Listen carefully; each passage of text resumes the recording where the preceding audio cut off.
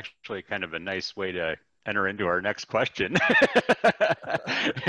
Because it's really talking about, like, what have you all found to be most helpful in dealing with this uncertainty, right? Not just that from the support like that you're talking about, Thomas, but also just, I think, in, I mean, I can speak for myself, but I can imagine so many other people are feeling this way. We just feel like we're almost out on this island, right? Even though we're all going through it together, your situation is unique to you. And how are you finding, ways to kind of, you know, to really deal with this uncertainty in a way that works for you?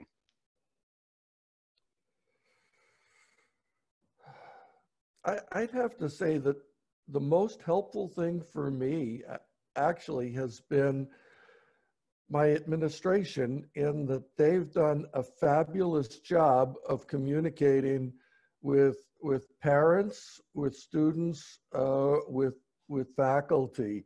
They've had a very transparent decision-making process. They've shared regular updates. I mean, in the beginning, they were sending out updates every day of what decisions they were looking at, what kind of decisions they'd made. The fact that my parents know what to expect has really made things a lot easier for me, because that's something I don't have to worry about. I don't have to be communicating with parents what the decisions are. I don't have to be telling students what to expect as much, although I do have to explain what different changes mean in the context of our class. The fact that we have a common understanding of the base platform, if you will, has been fabulously helpful for me. I know for myself, creating a schedule, I know we talked about the kids transitioning, but it's a hard shift to, it's different, and it's not as exciting teaching from your house. So I think we weren't mandated, but I do like a daily read aloud with my kids, because I wanted to see their face, and based on how they show up every day, and it's not required. They want to see mine, and they can see their friends. And it's our sense of being together, even though we're apart. So we have conversations. And it's an anchor in their schedule. So their parents will say, okay, at 10 o'clock, we know for an hour, Miss Troxler has my child. And they can do whatever they need to do. And, I've told them, create a schedule. If your kid needs night school, I don't care. Like, whatever works for your family, because some are still working, but they need a routine. They need a schedule, and stick to it, because it just makes life easier. I would agree. And I think too, for kids dealing with uncertainty, putting organizational systems in place, certainly a schedule, but I know for our middle schoolers, the way that we are doing live lessons is based on days of the week and their schedule. So Monday is a day where all teachers push out kind of an overview for the week. So as teachers, we're not conducting live lessons on Mondays, but on Tuesdays and Thursdays, you have live lessons with periods 1 through 4 in the afternoons. And then on Wednesdays and Fridays, students have live lessons with periods 5 through 7.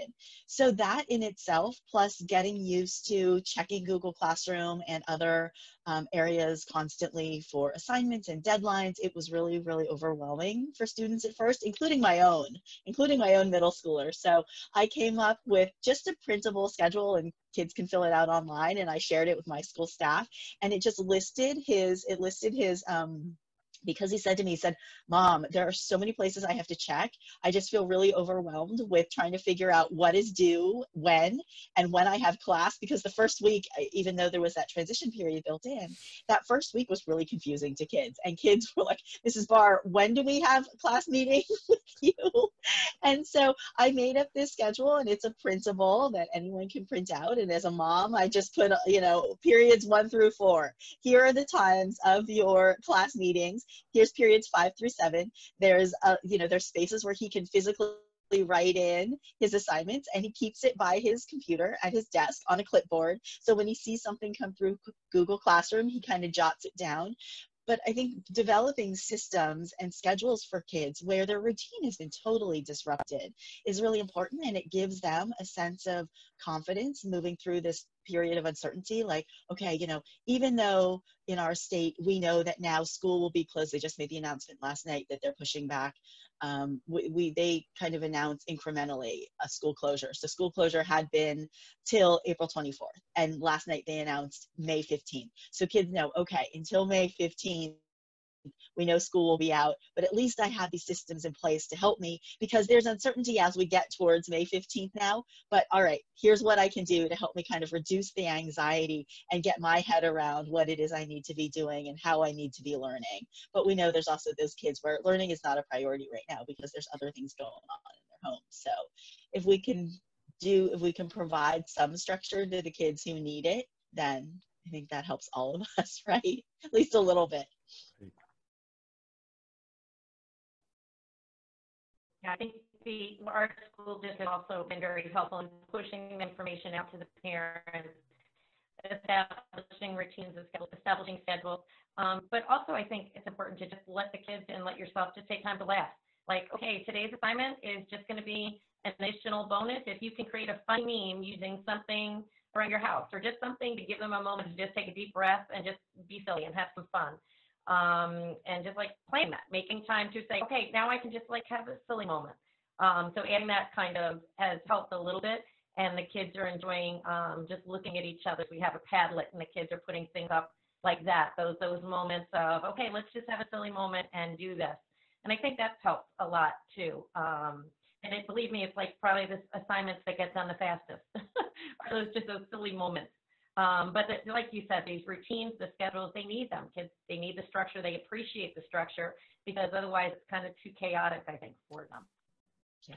You'll love that my class Zoom on Thursday, it was optional, but it was bring your pet to Zoom day, because we were ending the quarter, and I had asked, one of my daily questions was, if you could own any exotic animal, what would it be? And their answers were hilarious. So, you know, we could never bring our pets to school, so why not bring your pet to Zoom? Like, I held my dog. She was up here for a little while. Someone had their dog in their lap the entire class. It was a short, like, 15 minutes, and I said, even if you don't have a pet, just pop in to say hi, we want to see you. And it was, I think the kids really enjoyed it, because it was such a departure and nothing that they could, you know, usually share with their peer group in a classroom. So it worked well. I invited my administrators too. I said, I'm not sure how this is going to go, but you're welcome to pop in and see. And my assistant principal brought her dog too. So I think that the kids really liked seeing me in this different space, and then also, you know, having my dog, something a little bit more personal that they can connect with, and then an administrator too. They thought that was pretty great. So